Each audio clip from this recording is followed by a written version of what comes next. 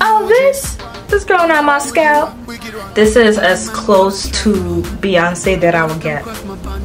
Like that Beyonce color. Y'all probably like, girl, Beyonce blonde. Yes, this is as close as I will get. I said what I said. Hello! I am about to give you probably the shortest hair review I'll ever give, because there really isn't much to say about this hair or much to really do to it.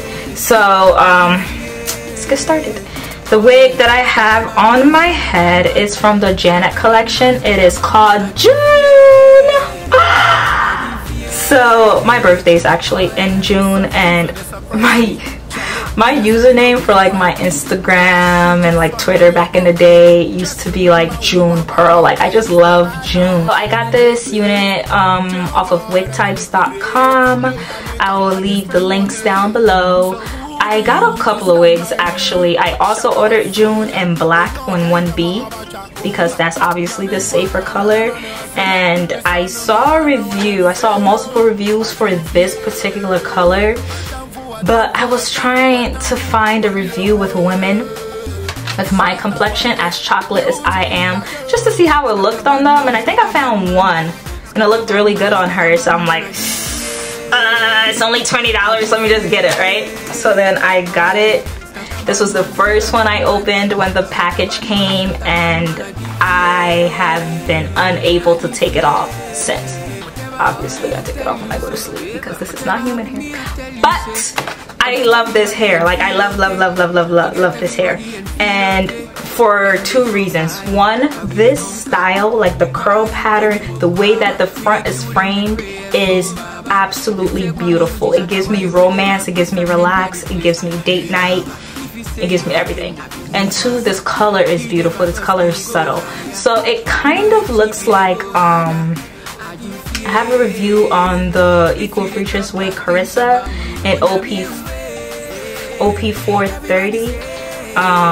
So it kind of mimics that color, but this one is a bit darker and it has like streaks of lighter colors. Like this is just a better like dye job or color job, if that makes sense. So when I got it, I just cut the lace on the front, and the part was really tight, so you're definitely gonna need to pluck or shave, however way you do your part. But I used the eyebrow razor and I made a part, and this time I usually use concealer to help my part match with my skin color, but this time I actually use foundation. I use my Fenty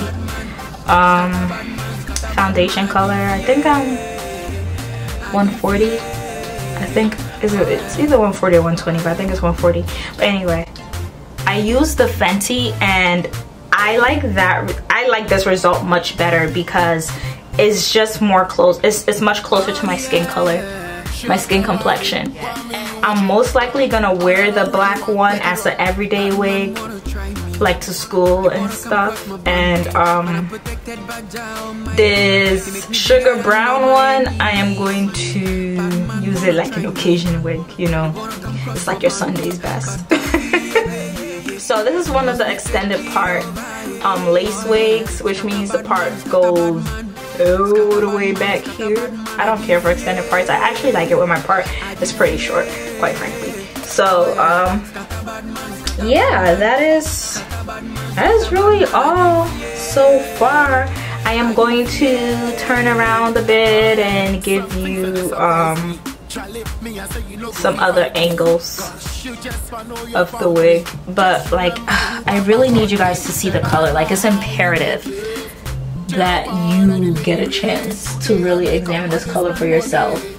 And for all of my brown skin ladies, girl, I know the struggle, okay? I know. Like we cannot just be, not every hair color is going to work with our brown. Oh, and also like on the bottom it gets like lighter, but not like obnoxiously light, you know? So yes.